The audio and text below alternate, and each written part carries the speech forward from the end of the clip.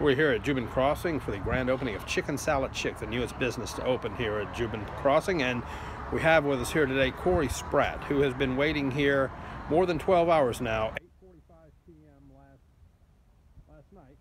And tell me about Chicken Salad Chick. Tell me what prompted you to wait all night here. Honestly, don't know. I just felt like I ain't had nothing better to do, and I came in here yesterday for the pre-opening, and it was pretty good, so decided I'd get free chicken salad for a year, once a week. 52 weeks of chicken salad. Yep.